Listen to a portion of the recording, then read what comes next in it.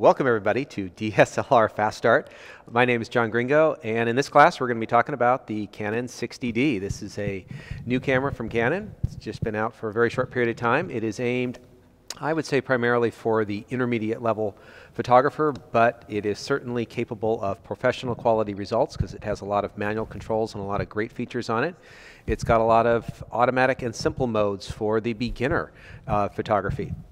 But like any instrument, if you don't know how to use it, you're not going to get the best results out of it. And so this class is all about learning what the camera can do and how to do it and how best to set it up. So let's go ahead and get started.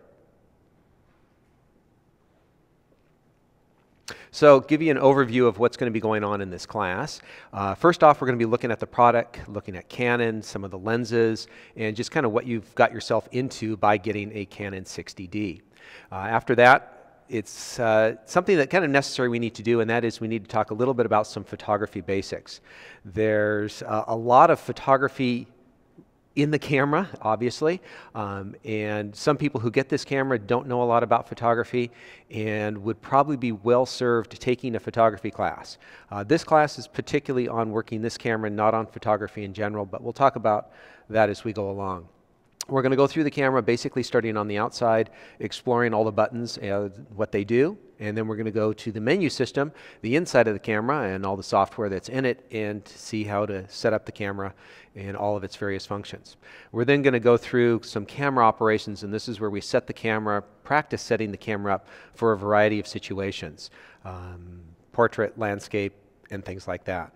And then finally, we'll end the day by looking at some lenses and accessories that you can get for this camera that I think are probably more notable than the rest. So, when you get this camera, you're going to get yourself an instruction manual. It's got over 300 pages, and if you spend a couple minutes per page, which is quite easily to do, you're going to spend about 11 hours reading this instruction manual. Now the class that we have today is going to last about 4 hours, which means that we're going to try to do this in 1/3 the time it takes to read the instruction manual. Obviously we're not going to be able to include everything that is in the instruction manual. I've had to kind of edit and make things a little bit more consolidated and concentrate mostly on what most people want to do.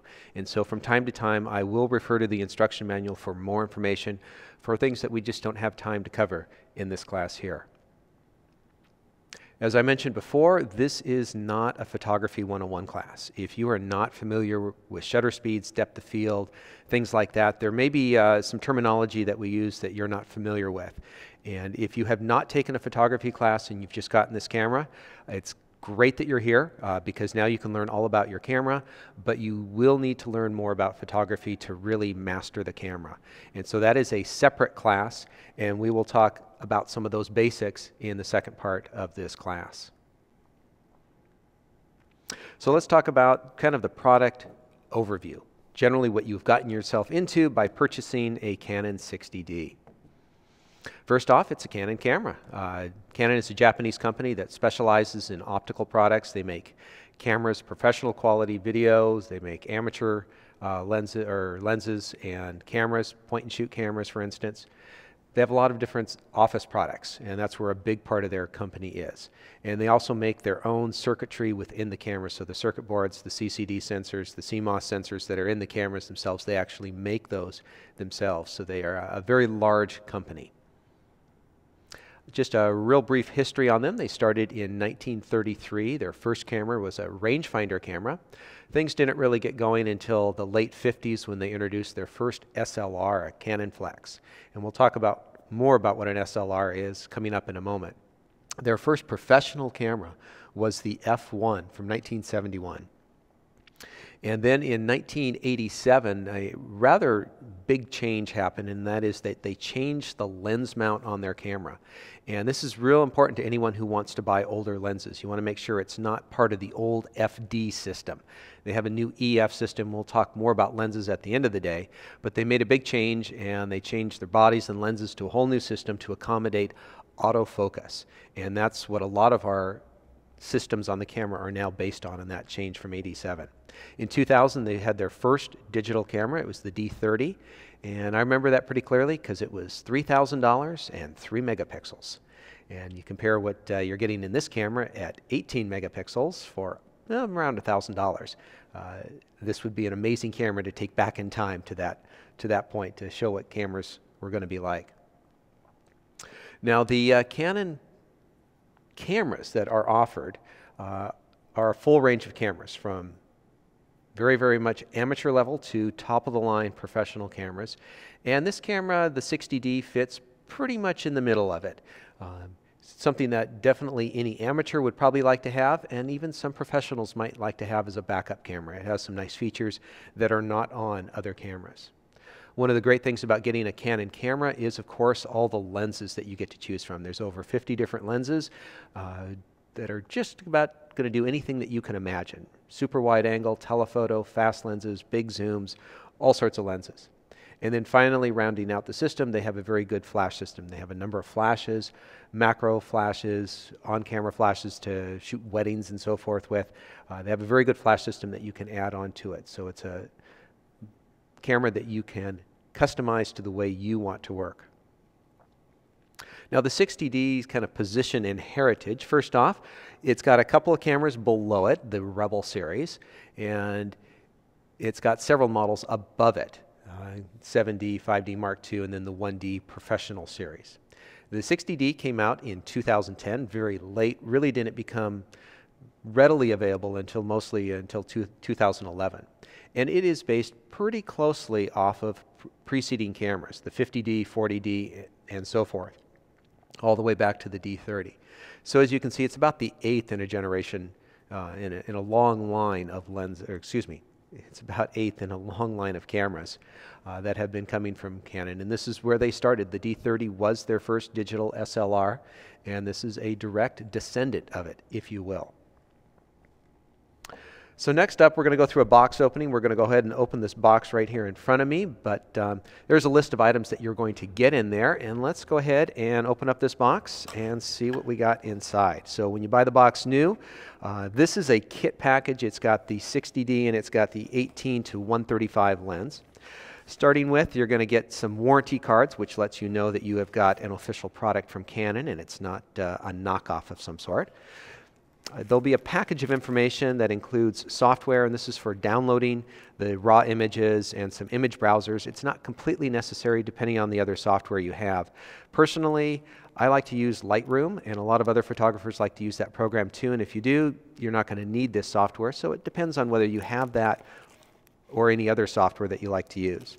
The instruction manual is in here, and as I say, for anyone who's new to Canon or new to this camera, it's good advice to keep that around because there's all sorts of bits of information in there that you may want to know at some point.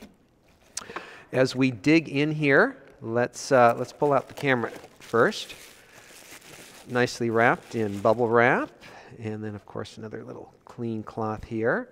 And so here's our camera, nice new camera. I'll set this down right here in front for the moment. Inside you're also going to get some things like a camera strap, which is a nice camera strap. It's got the big old Canon logo on it, which some people love and some people detest. We have some cables to hook it up to a TV. If you want to do a slideshow on your TV, you can hook your camera directly up to an HD TV, for instance. This is actually cables for a traditional TV, but we have cables for, oh, do we not? Oh, we don't. This is the USB cable for downloading the images if you want to download directly from the camera. Personally, I prefer a card reader. I'll mention that later in the accessory section.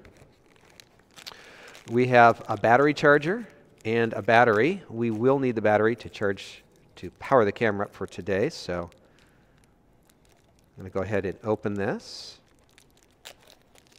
And hopefully we have enough charge on this battery to make it work, because I think this is a new battery. Set that aside. And then in here, the all-important lens. And so this is the kit lens as this package is supplied. You can also buy this body alone. This is the 18 to 135. It's a good basic zoom lens to get started with.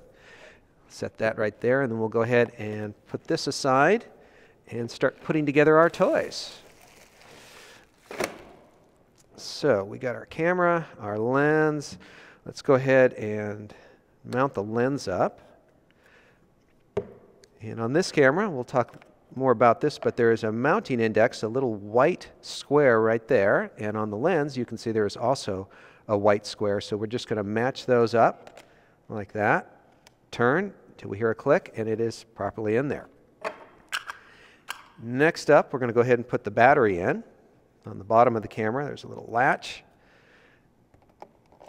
Drops in, locks in place like that. The camera is not sold with a memory card, and it uses an SD memory card, which we're going to go ahead and mount right in the side like that. And our camera is turned on, and we're going to be ready to go here. So that's what you get in the box, and if you buy the body only, you're going to get everything just like that with the exception of the lens.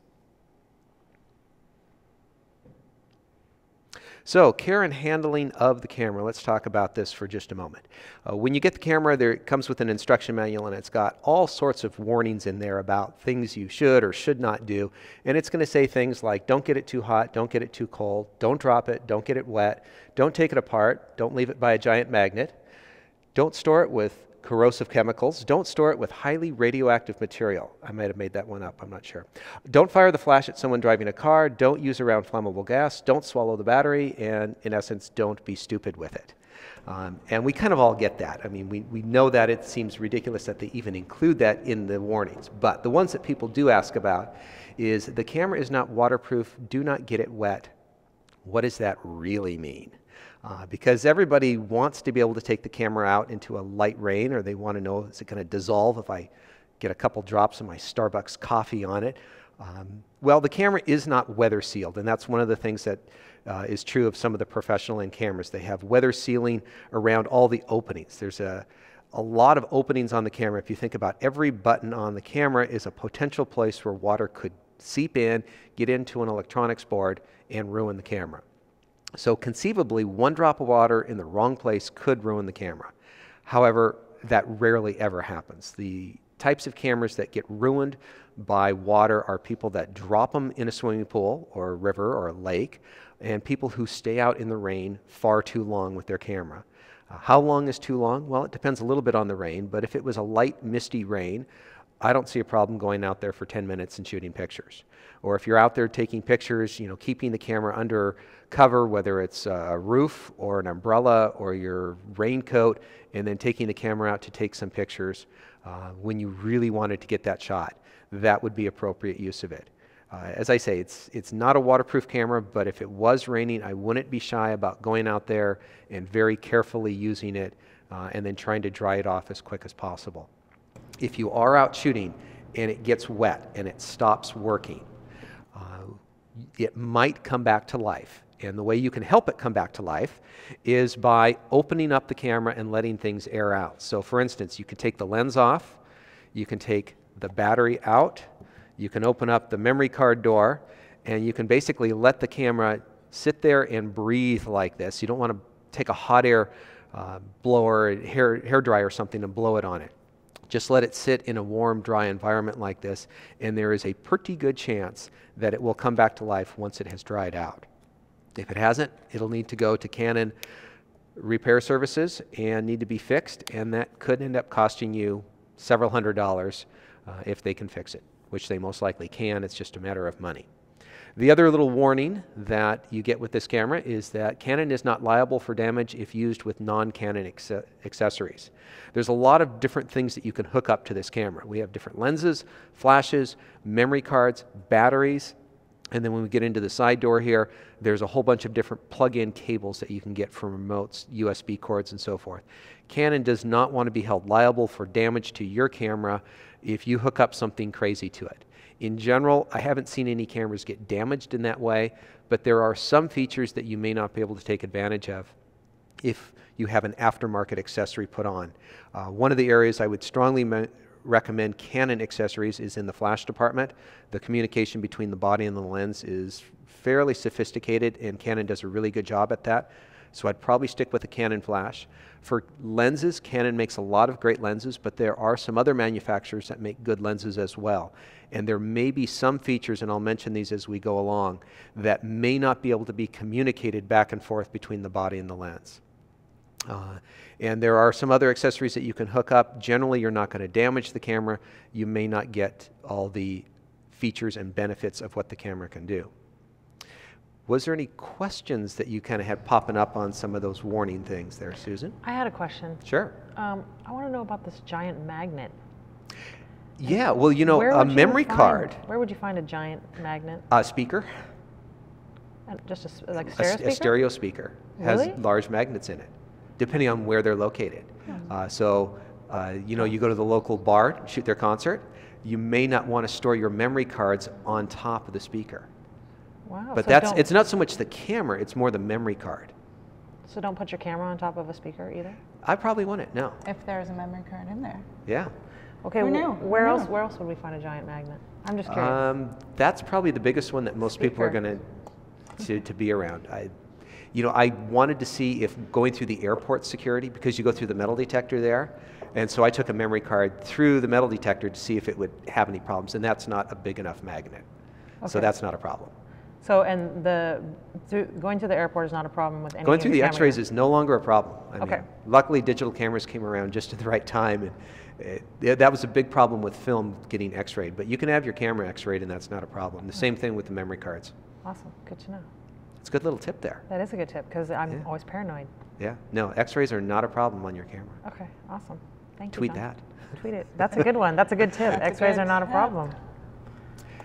All right, next up, I want to talk about preparing the camera for shooting.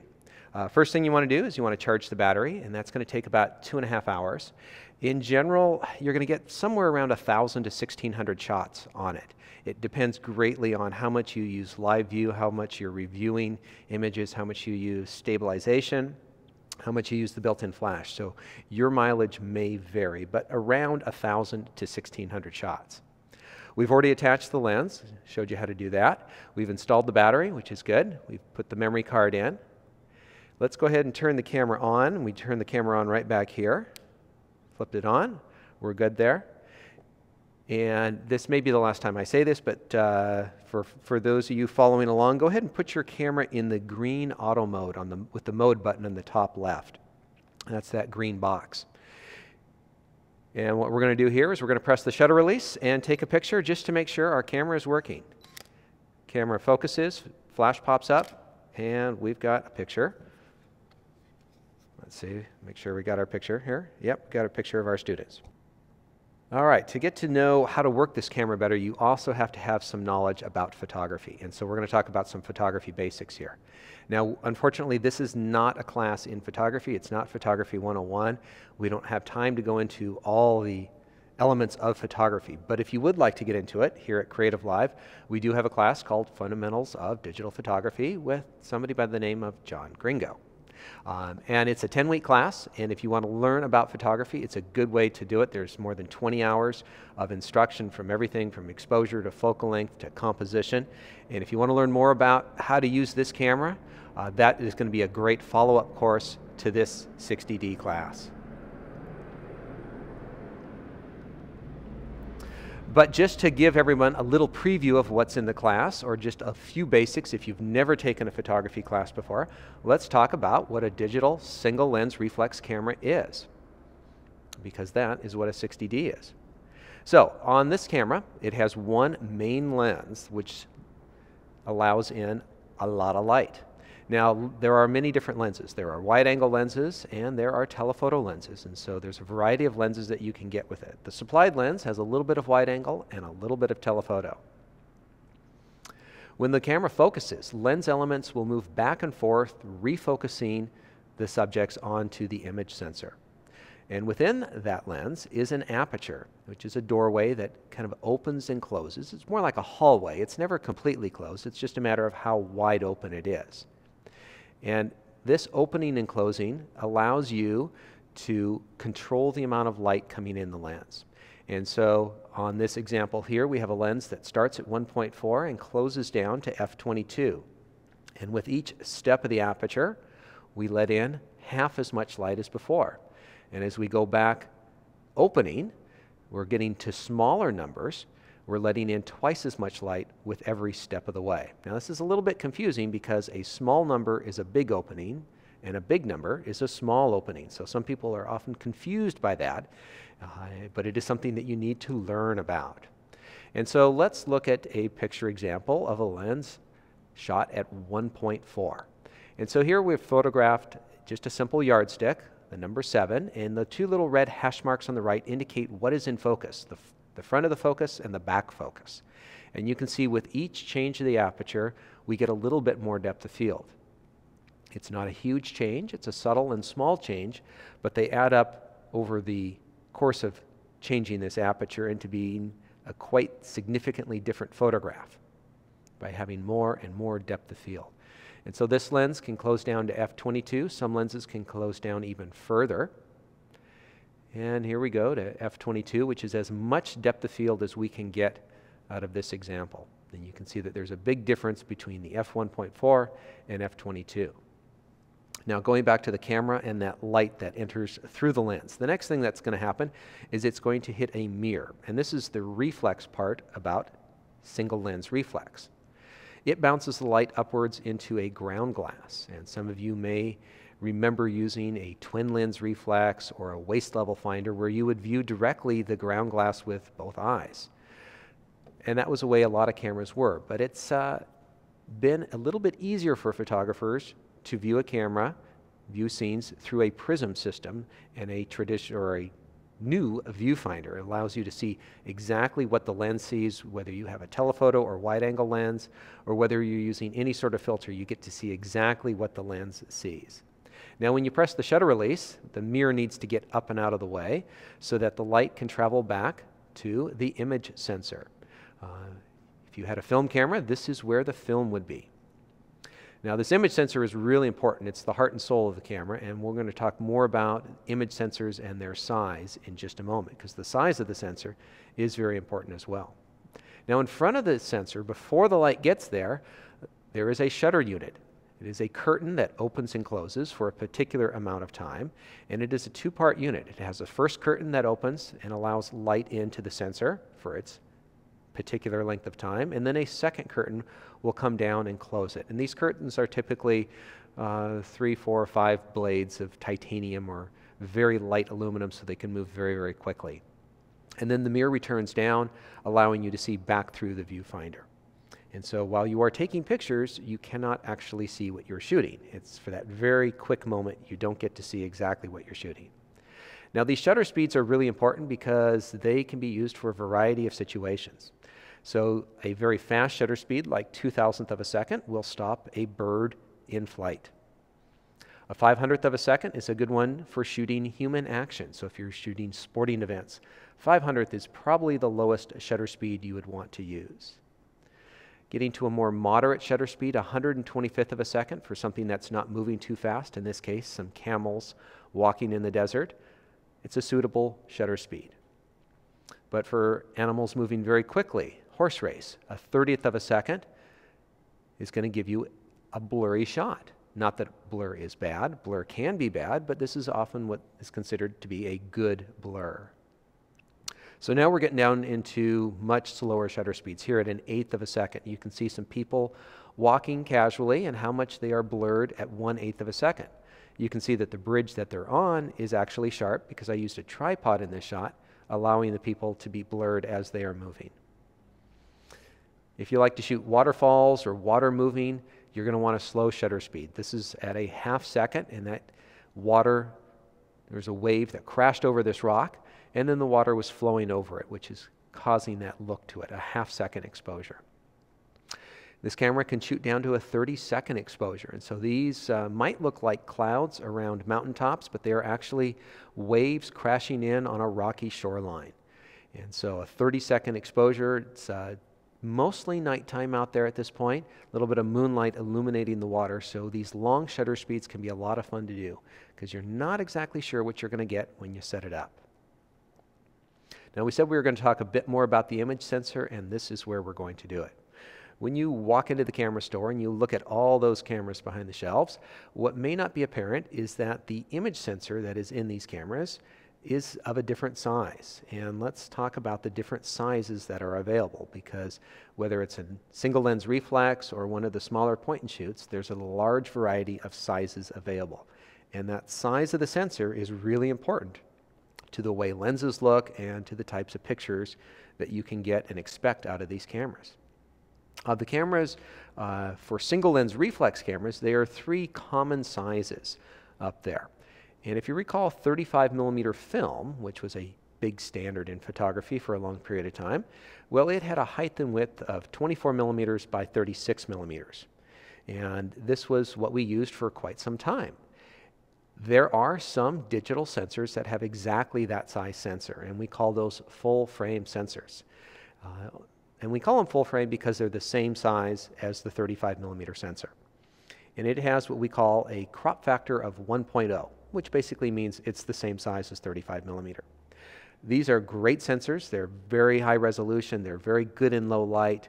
I kind of wish all cameras had them. The problem with them is that they're pretty expensive to make. And so the camera manufacturers started making smaller sensors because they could make cameras more affordable.